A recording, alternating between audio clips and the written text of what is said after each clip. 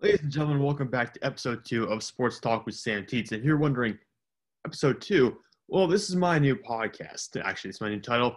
And if you're wondering where episode 1 is, you can find it on YouTube. It doesn't have a picture of me. I'm actually going to double post this. I'm going to post the podcast format as well as the video format.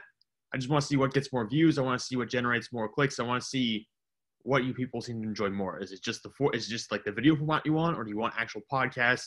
I want to see what everyone thinks of this format. So I'm just kind of playing with it right now, testing it out, which is why there's going to be a video format, which you might be watching right now. There's also going to be an audio-only format uploaded to YouTube, and there's going to be an audio format posted on Apple Podcasts as well, and on Spreaker. But today, we're going to be going through Clemson's entire schedule, some of the storylines going on through Clemson football, and we're basically going to be doing the Clemson football season preview. Now, for those of you who don't know, I attended Clemson University for 3.5 years. I have a bachelor's degree in sports communication and history from Clemson, and I'm actually wearing my alumni shirt right now. So Clemson obviously is very close to me, close to my heart in terms of football, especially at the collegiate level. So I wanted to go through and do a season preview with you. And first off, we need to start by talking about some of the losses Clemson has suffered over the past 12 months. Obviously, through the draft, Trevor Lawrence, best quarterback in college football, gone. Travis Etienne, one of the best run backs in college football, gone. He's now out for the season in the NFL level because of a foot injury, unfortunately. Amari Rodgers and Cornell Powell, both gone. And Jackson Carman is gone as well. So mainly blows to the offense. The defense actually mostly stuck around, at least for the NFL draft. We do have a lot of players stepping into those roles on offense, but we'll get to those guys in a minute. The losses on defense actually mostly came from the transfer portal. De'Aaron Kendrick, who is, I think, dismissed from the program, ends up transferring to Georgia, who Clemson faces in week 1 of their schedule at a neutral site. I believe it's at the Carolina Panthers Stadium, I think. I'm not entirely sure. Let me check real quick. I believe it's at Bank of America Stadium. So it's going to be at a neutral site for that game. That's a massive week 1 opener for Clemson, by the way. I don't think they've had an opponent that strong in their first game at any point during my time at Clemson. So again, a rematch versus De'Aaron Kendrick at his new school. Mike Jones Jr., another guy who is going to be a highly anticipated player entering the 2022 NFL draft, transferred to LSU. He was a linebacker for us. He didn't necessarily like the role he was playing in Clemson's defense. So he transfers to LSU, probably going to take on a similar role. Some of the linebackers got drafted from LSU in the past couple of years. More of a traditional role that would probably help his professional stock. Niles Pinckney, who was a defensive lineman, transferred to Minnesota. And Ches Malusi, who was one of our running backs this past year, transferred to Wisconsin. So those are the guys we end up losing this past year, or at least the main guys we end up losing. I'm not really going to talk about some of the additions because we know that freshmen so rarely contribute immediately. So we're not really going to go over additions like we did with the Pittsburgh Steelers season preview, which is my previous episode, the first episode of this podcast that I encourage you to go check out. Some storylines for Clemson at the end of the year. Justin Ross's return. Obviously, he had a congenital issue with, I think it was like a neck fusion. There was a neck fusion issue he had to deal with. So he gets that surgery on his neck. Takes the whole year off. He's been cleared to return. But obviously, this is a guy who has first-round potential in terms of the NFL draft. He was arguably better than T. Higgins during the 2 years they spent together. And with Ross, it comes down to for me at least, it comes down to how quickly does he start up. Is he going to be ready to go right away? Or is he going to have to take some time to work his way back into football shape during the actual games? Because if he starts off slow, it becomes less of a major storyline until maybe around the midpoint of the season. But if he starts off playing like he was basically in his freshman and sophomore years when he was phenomenal, if he starts off like that, well, then it's full go right away. I mean, that's what we're hoping for. But again, it would probably take him a little while to adjust and get back into football shape by playing through the games. Another storyline, Justin Foster, defensive end for Clemson, had actually retired after last year because of all the concerns with COVID. He already had bad asthma. So that tacked on with COVID, he just was concerned. He decided to retire. And then he ended up changing his mind to be unretired in the span of he retired and unretired in the span of maybe 6 months or so. So he's back with the school right now, working his way back into the program. I expect to see a decent amount of him this year. He's not going to be a starter, but Clemson has legitimately maybe 6 good defensive ends that can start at a bunch of different schools. So I think we'll see those guys all rotate in and play some significant roles for the defense this year. Other storylines, veterans returning on defense, guys like James Skalski coming back to play another year, and just keeping a lot of those guys around, like guys like Larry Xander, just a bunch of players who I thought could have gone into the draft, or maybe could have just stopped playing football, maybe gone on, continue the next chapter of their lives. But a lot of those guys came back. Darion Kendrick was going to be one of those guys until he ends up having to leave the program. So that's certainly a loss for Clemson. But at the same point, Kendrick has dealt with issues in the past with Dabo Swinney and the program itself. So him ending up not being with the Tigers anymore is not necessarily a huge shock. It is a disappointment because it's a guy who had borderline first-round potential in this past year's NFL draft. He decided to come back. Everyone was excited when he decided to come back and play for Clemson. I know a lot of Clemson fans are brushing it off right now, like, oh, it's not a big deal. You know, he got in trouble in the past. But no, it is a pretty big deal not having Darion Kendrick around, because everyone was happy when he decided to come back. You know, now you're acting like, oh, it's not a big deal. That's not how it works. You don't just lose a guy who's going to be a first or second round pick in the NFL draft and feel like you're at the same level that you were beforehand. One of the other storylines entering this season, obviously we're going to talk about players stepping in to replace some legends that we lost through the NFL draft. But the depth at wide receiver at Clemson is another storyline I want to keep an eye on. That and defensive end has been so phenomenal in terms of the depth and the amount of talent Clemson has put together at those positions. But we'll get more into that when we do a prediction of the starters for this season for Clemson, or at least the guys who will see a lot of playing time for Clemson this coming year. The big three sophomores, I just want to mention them briefly. DJ Uiagalelei, who is going to step in for Trevor Lawrence. And I'm just going to be referring to him as DJ from now on. I know how to say his last name. I just tend to catch my own tongue and mess that up quite a bit. I don't want to butcher his last name over and over again. I know how to say it. It just takes me a while to get it out, and I don't want to slow this down even further by messing up Uiagalelei too often. So DJ, Miles Murphy, and Brian Brzee on the defensive end. Those guys are the big three sophomore-wise. They were phenomenal during their freshman years. DJ obviously only saw a limited number of snaps behind Trevor Lawrence, but when he played phenomenal. Miles Murphy and Brian Brzee saw significantly more snaps on defense, and they were tremendous. These guys have all-American potential. And again, they're not draft eligible after this year, but when they become draft eligible, all of these guys right now, scouts, analysts, they all have potential first-round grades on these guys based on what they've done as freshmen. All right, now, before we get to predicting the schedule, because we're going to predict every game and the outcome of every game for Clemson. It's not that difficult, spoiler alert, but we're going to predict the stars. So for those of you who are listening, just the audio stuff, you're not going to see what I'm doing now.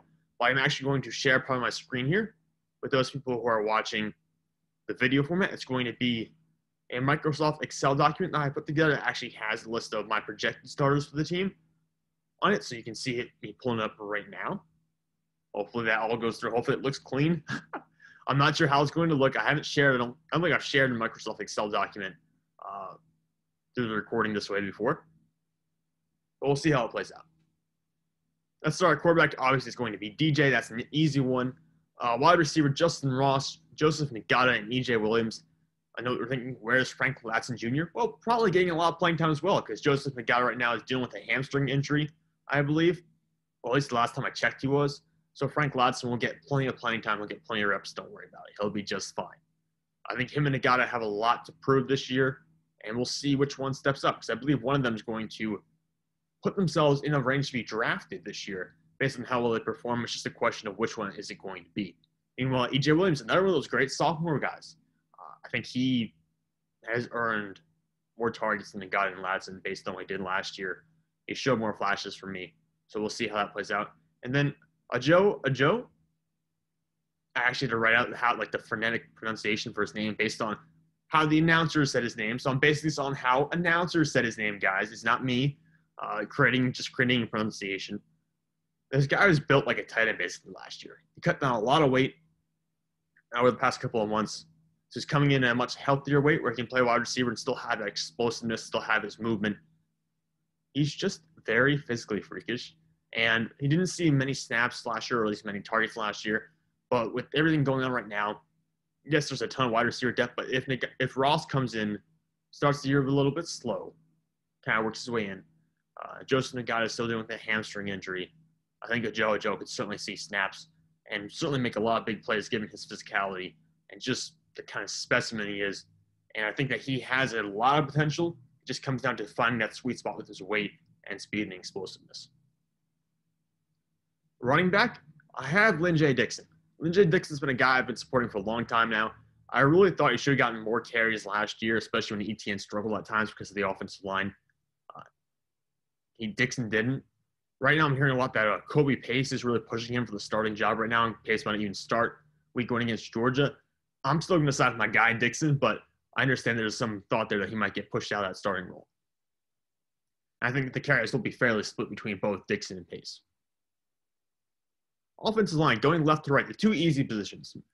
Jordan McFadden at left tackle and Matt Bockhorst at left guard. I actually had a class freshman year with Matt. We were in biology together, along with about 60 other people. So it's not like we talked to each other, but I was in that class with him. That's my fun little story from Clemson. There's been some talk. Well, at least The Athletic was putting this out there as an idea. Matt's been taking some snaps at center. So he might actually play center this year instead of guard because of concerns that, the center position. There's some concerns with the depth there.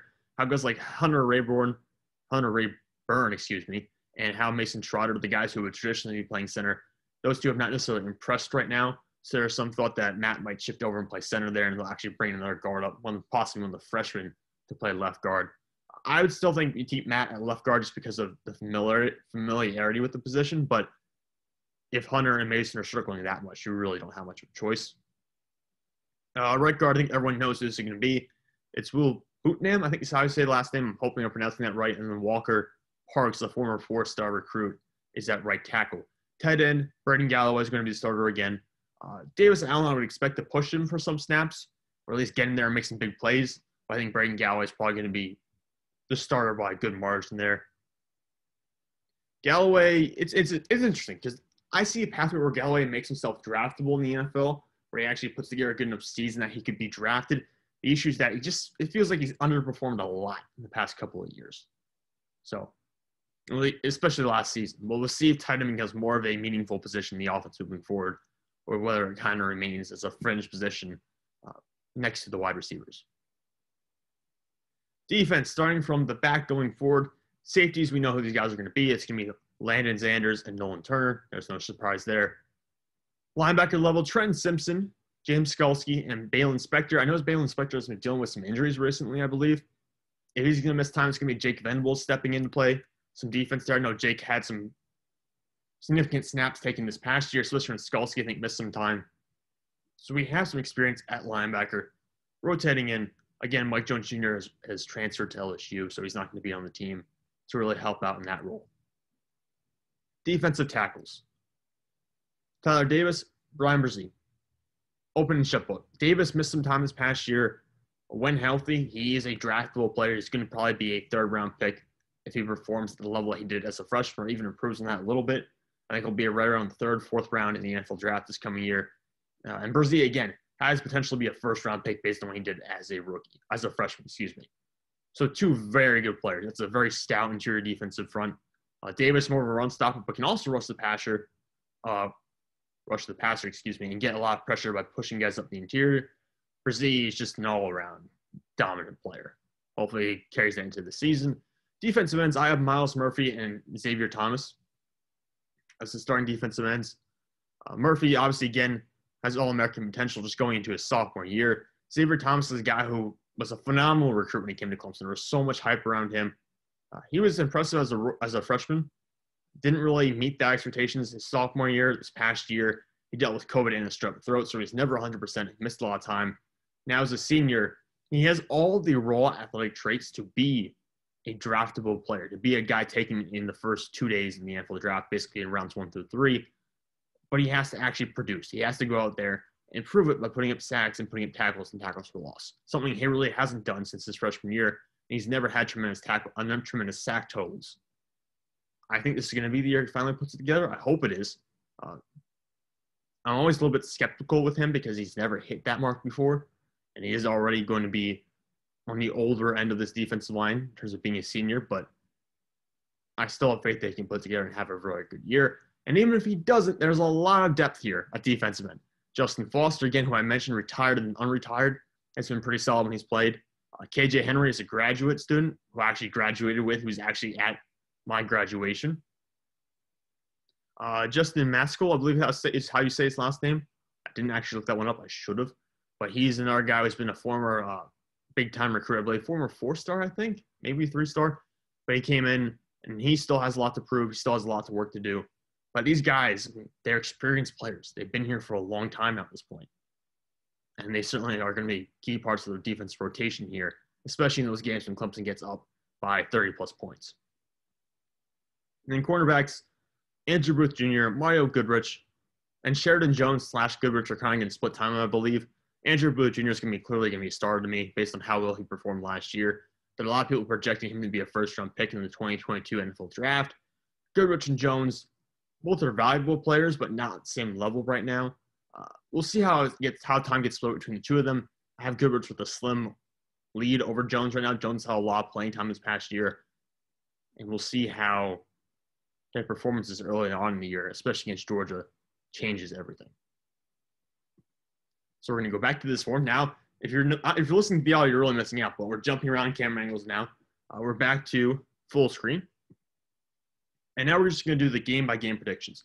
So we open against Georgia, obviously, at a neutral site. Massive game between two top 5 teams. I think Georgia, or is Georgia 6 right now? Or is Georgia 5? I forget. But basically, a matchup between two top 6 teams in the country. Key things to note. Georgia will not have George Pickens or Dominic Blaylock, 2 of their best wide receivers, and Tyke Smith, one of their best defensive backs. I think he's going to play safety for them this year. They're not going to have any of those guys likely. Maybe Smith plays, maybe Blaylock plays, but him and Pickens are coming off of significant injuries. I don't think they're going to have Smith. So it's going to be a depleted Georgia team playing Clemson. And actually, Clemson benefits quite a bit from Georgia not having 2 of their best receivers because Clemson's corners are one of the things I'm really worried about this year, along with the offensive line, obviously.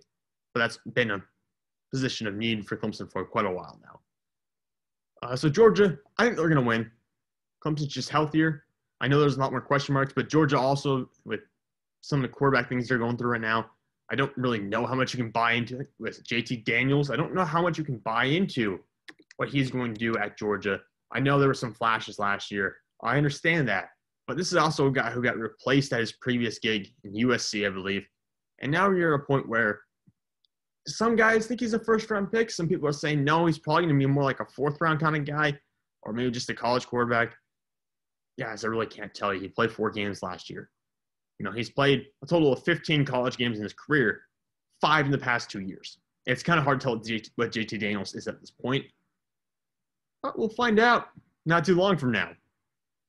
So I've got them beating Georgia, just again because I believe in the consistency that we have on this team, especially on the defensive side of the ball this year. And I think just we have higher-end players at most positions. Probably not along the offensive line currently, but at most other positions. Then it's South Carolina State. The second week, that should be a win. Georgia Tech should be a win. NC State always gives me up and down feelings. Sometimes it's kind of close for them. I think that'll be a win as well. Boston College, Phil Dracovic, who's the quarterback for Boston College, is a good player. I know there are actually some people out there who think he could be a borderline first-round guy. There's a lot of people who will rebuke those guys for saying that, but there's a lot of thought that he could be one of the better quarterbacks in college football this year. So that's something to keep an eye on. That's going to be a matchup. I just don't think Dracovic's going to have the supporting cast around him, at least at the skill positions, to make much of a dent in our defense. Boston College usually has a pretty good offensive line, but I don't think they're going to have a good enough line to create a lot of running room against Clemson. Syracuse lost a lot of defensive backs this past year in the NFL Draft, so it'll be interesting to see how they rebound from that. Then it's Pitt, Florida State, Louisville, UConn, Wake Forest, South Carolina, being obviously the in-state rivalry matchup and final game of the year. Everyone's going to be hyped for that. I can imagine there might be some fists flying in the stands just based on how heated that rivalry is. College football really is like a religion down south. It really is. You never experience anything else like it in your life, probably. But I didn't even go through who's going to win those games because I honestly believe it's pretty clear cut. Everything after Georgia, Boston College, maybe Syracuse and Pitt, everything after that, Florida State, Louisville, UConn, Wake Forest, South Carolina, I feel pretty confident Clemson's going to win those games. Florida State, obviously a big name program, has not done a good job of developing players recently. Just has not done a good job of rebuilding that program after the Jameis Winston years and the Jimbo Fisher years. So we'll see if they do anything better this year, but I'm not really going to bet on it. Florida State is a bit of a wild card, but again, we could just go in there and roll them by 30 points. That's really how it could work. So I have Clemson going undefeated. Shocking, I know. Clemson alum predicts the Tigers will go undefeated. But the real challenge is against Georgia. And if Uiagalelei is as good as we think he is, then he should put it away. That's just how I view it. And after that, it's really not much of a tough schedule. They don't play North Carolina in the regular season, at least.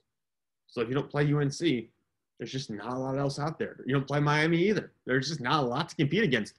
We already took care of UNC and Miami in previous years, so we don't have to play them this year. Have Clemson going to college football playoffs. And hopefully everything goes well from there. But for right now, I'm going to wrap up episode 2 of Sports Talk with Sam Teets. I'm going to be doing some more team previews in the coming days. I'm going to be doing some positional rankings for both college football as it pertains to the 2022 NFL Draft. I'm also going to be doing positional rankings as it pertains to the NFL in general, like the top 10 safeties in the league, top 10 quarterbacks, that kind of stuff. So you get a lot more content coming from this channel. I promise you that, both in just audio-only format for podcasts, which, again, you can find on Apple Podcasts, and as well as Spreaker. And you can find maybe some of these videos out here on YouTube where I'm just recording and still speaking to the camera just because I want to test out and, again, see what works better. Do you want the audio stuff? Do you want to have the camera on? We'll all find out in the coming days as I get to watch the views pour in or not pour in. But either way, thank you for sticking around for this video. You can follow me at Sam_Teets33 on Twitter. I also have a new newsletter that's coming out called Sports Talk with Sam Teets, the same as the podcast name. You can go out and check that out, and you'll get updates if you subscribe. And it's for free, but if you want to subscribe, you'll get updates on the latest posts I have. Right now, we're doing a top 200 countdown for NFL players going to the 2021 season. I put a lot of work into, so you just want to go out and check that out. I would really appreciate that. And you can find the link to that on my Twitter account. Again, that's Sam_Teets33 on Twitter. Have a great day, folks.